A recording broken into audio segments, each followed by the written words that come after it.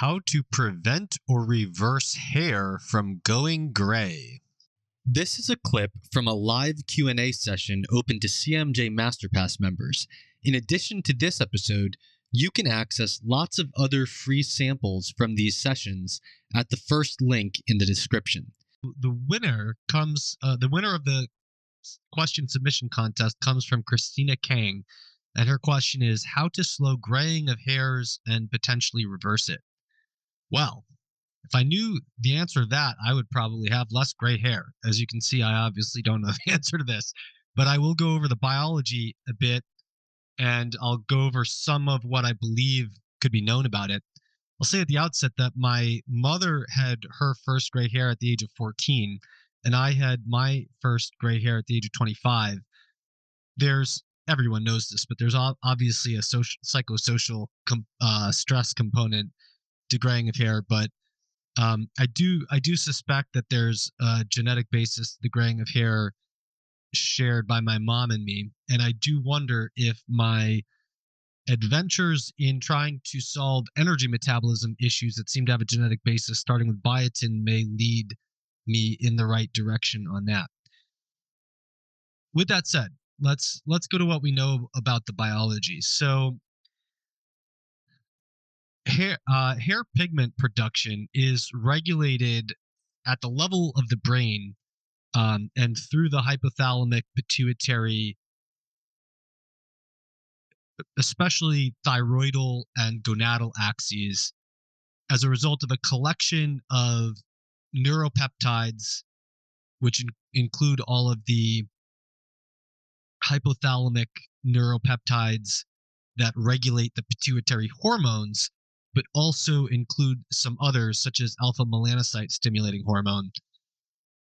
This collection is central in positively regulating the production of hair pigment.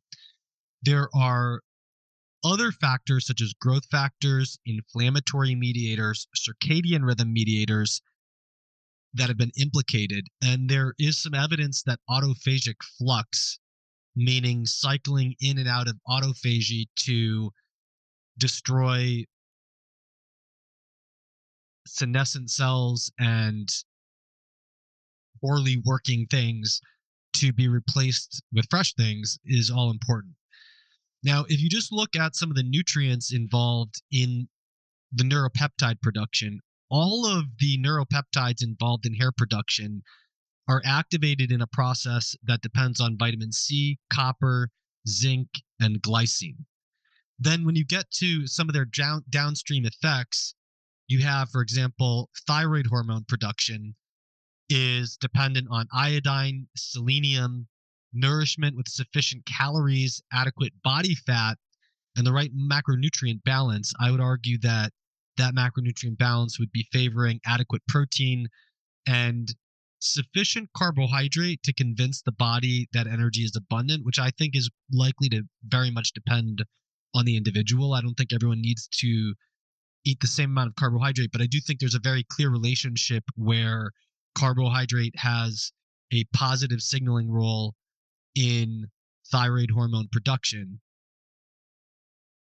Because carbohydrate is important as a versatile energy source, being able to play roles in energy metabolism that fat is not able to play. And so I do believe that there's a positive role for insulin and leptin and the insulin to glucagon ratio, all of which are influenced by adequate body fat as a long-term storage of energy and adequate carbohydrate as a signal of short-term storage of energy, that are quote unquote convincing the hypothalamic pituitary effector axes, all three of them, thyroidal, gonadal, and adrenal, that you are in a state of energy abundance. And then this feeds forward into the ability of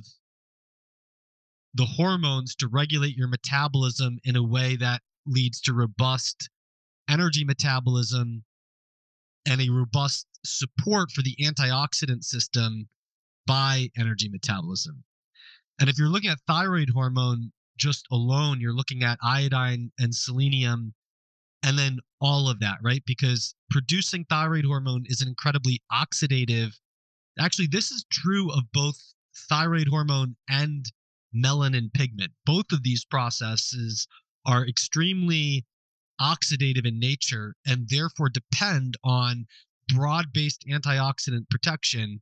And then as a result of that, rely deeply on the entire system of energy metabolism.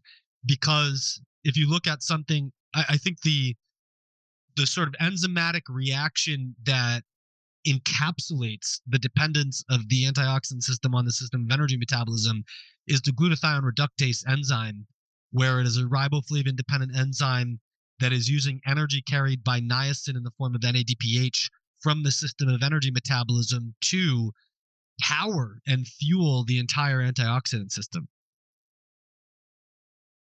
So I think when you're looking at, and now if you look at honestly, I think I'll post in the show notes a pretty recent review on the biology of hair loss. And I think everyone wants to know exactly what's going on differently between an individual hair that's graying and one that's not, and people that go gray prematurely and those who don't, people who, go gray eventually and those who don't. And there's a lot of research that is suggestive, but there really is no smoking gun.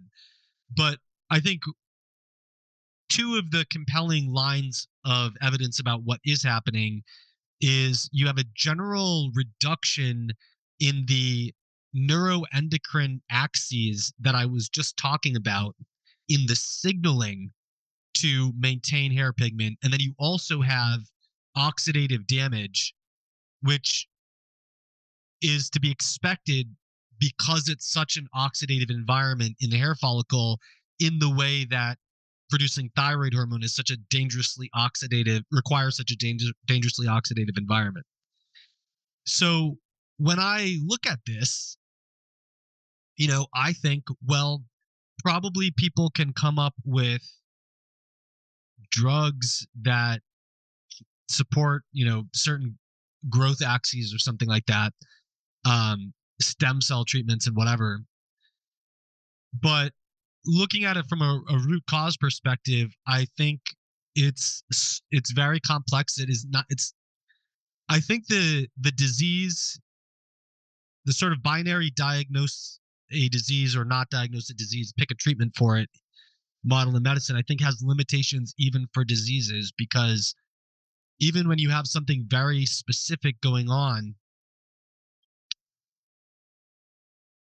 you still have your antioxidant system and your energy metabolism system running in the background, where, if you have a 10% decrement in energy metabolism beneath what's ideal, it's going to make it that much harder to heal from any disease.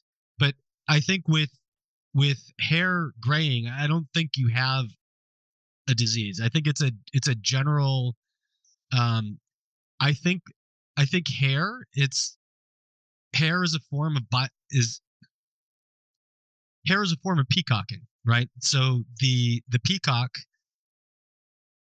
has has elaborate, um, artistically elaborate feathers to show its mate that it has, energy that it can burn. Socially, humans peacock by buying a car that other people can't afford, or using a status symbol in some way that they can show that they have money to burn. But biologically, hair is peacocking in very much the same way. And it's a general manifestation of the body not being able to meet all of its priorities, I think. And I think, uh, some ways to look at that is just that risk factors for, if you look at risk factors for premature graying, you'll see associations with obesity, high blood pressure, um, dyslipidemia, and disease of aging as well. Oh, here's what I want to say. Um, so premature graying is gray hair is an age independent predictor of Alzheimer's disease, Parkinson's disease, and cardiovascular disease. And so I think that that all indicates that you're not going to find a specific sort of this is the cause of gray hair that you are going to be able to then find this is the treatment. And I would not expect general treatments to work for everyone because X solves gray hair. What I would expect from this type of causality is that you need to find the weakest link in your antioxidant protection or your energy metabolism in terms of the actual production of energy, right? So when we're looking at energy metabolism, we're looking at all of the B vitamins, we're looking at iron, copper, sulfur, magnesium, potassium, etc. And that's the mechanical what you need to produce energy, but then there's also the signaling that I was talking about before, right? So the feed forward of adequate body fat and the right macronutrient mix to signal to your body that you have what you need to be able to burn energy in a confident, abundant manner, right? You need, in other words, the biochemical signals that you're in a state of abundance rather than scarcity. I think you need to look at, those three areas, right? Um, antioxidant support, energy metabolism support on a fundamental mechanical being able to produce energy level, and then also on the feed forward of the signaling that you have adequate energy that feeds into the neuroendocrine regulation of hair pigmentation. Now, I think that perspective is supported by how awful the treatment literature is. So I have this systematic review in front of me from 2020, so it's not that old. It's called I'll link in the show notes. It's called Premature Graying of Hair: Risk Factors, Comorbid Conditions, Pharmacotherapy, and Reversal: A Systematic Review and Meta-Analysis. And they look at vitamin and mineral deficiencies, thyroid hormone drugs, etc. But there's 36 studies in here, but you just read the description and it's terrible, right? So section 3.6.1, p-aminobenzoic acid, or PABA, which is of course part of the folate molecule and the BH4 molecule. In a study of 50 patients with definite achromotrichia, 30 cases received only PABA and the rest 20 cases received PABA. Was given in, or English is also terrible in this paper.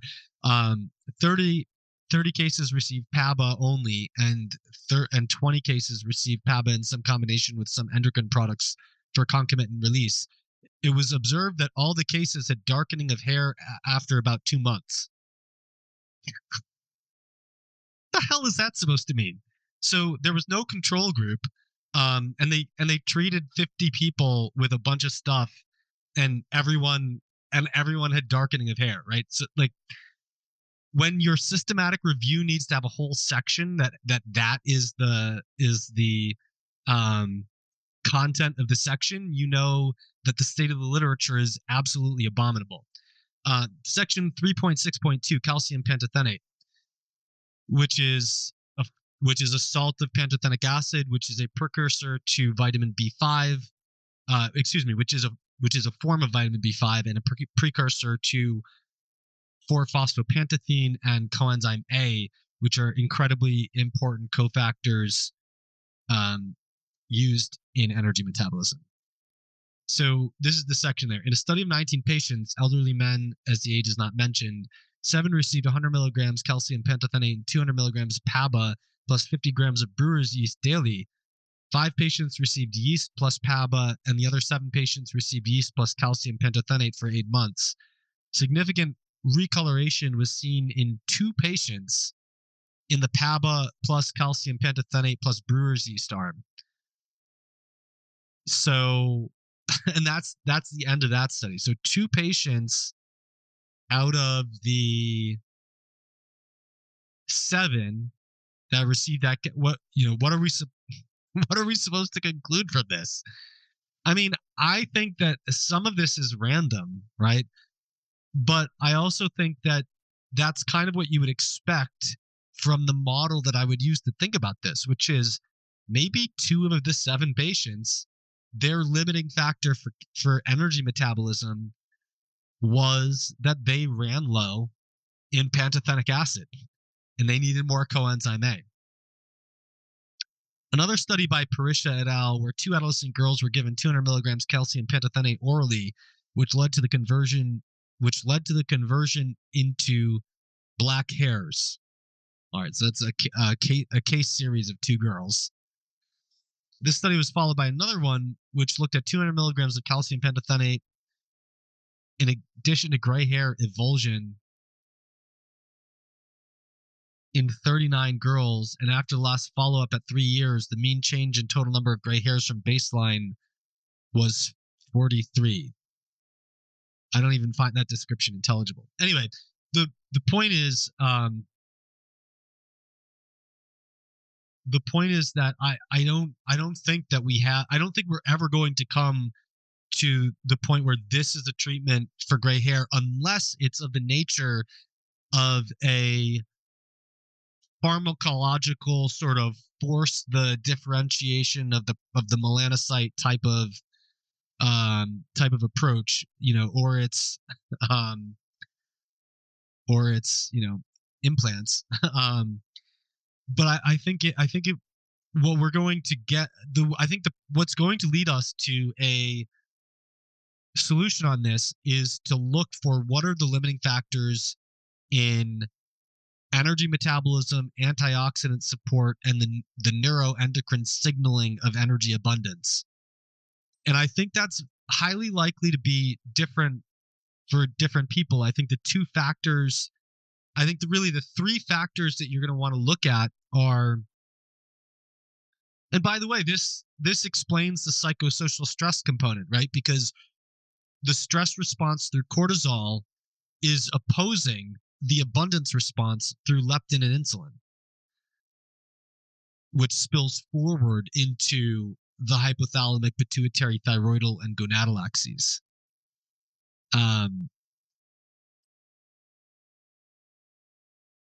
So anyway, maybe your stress response or the stressors you have or however you're coping with them is the limiting factor among those, and it's the primary thing that's impacting the neuroendocrine signaling of energy abundance. Or maybe calcium pantothenate is what you needed because your deficiency, your limiting factor was having sufficient CoA derived from pantothenic acid in the mechanical production of energy.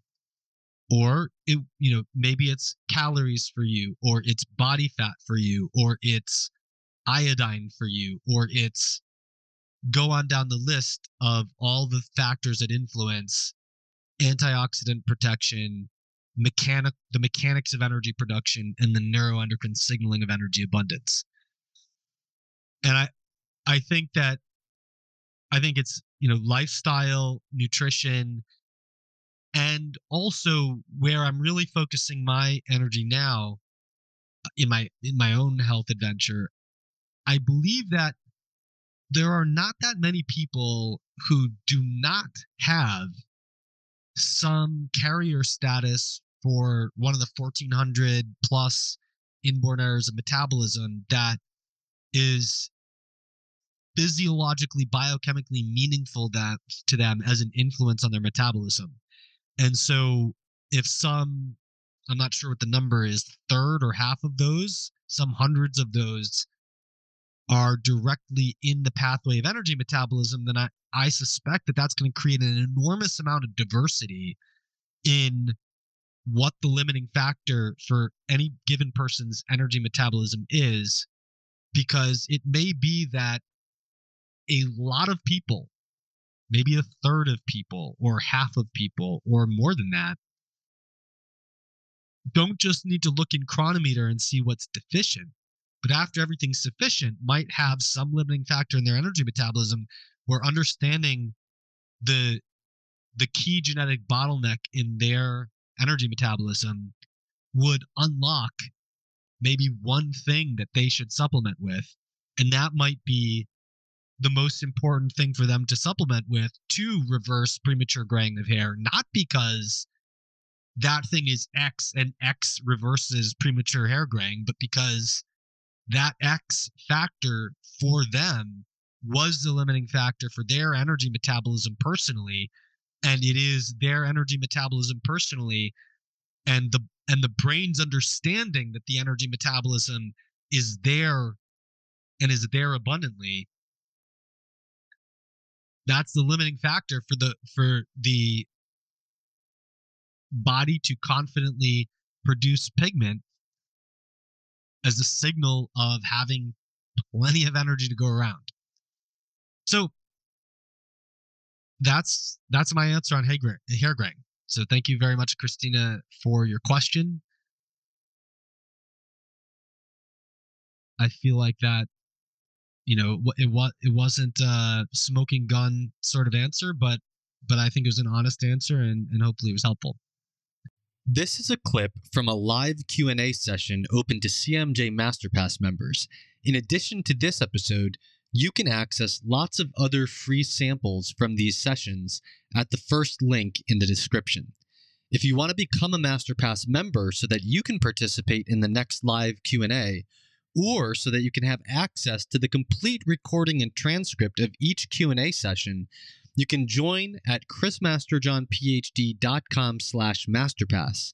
You can save 10% off the subscription price for as long as you remain a member by signing up at chrismasterjohnphd.substack.com/Q&A. That's Q&A spelled out as Qanda. These links are in the description.